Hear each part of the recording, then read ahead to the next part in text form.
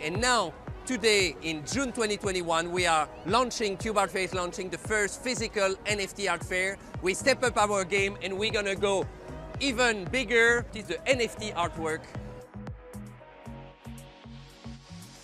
The power of art lies not only in the aesthetics, but in the statements. Social issues like LGBT rights, they are really important in my work because they are the mirror of our society.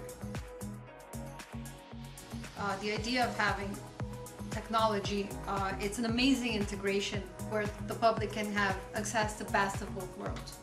It was really good to see the public coming to where the art was and how this will happen from now on and how the public will come together as a whole to see the art. So public and art will become one. I see the technology as an incredible medium to make our artists' dreams come true.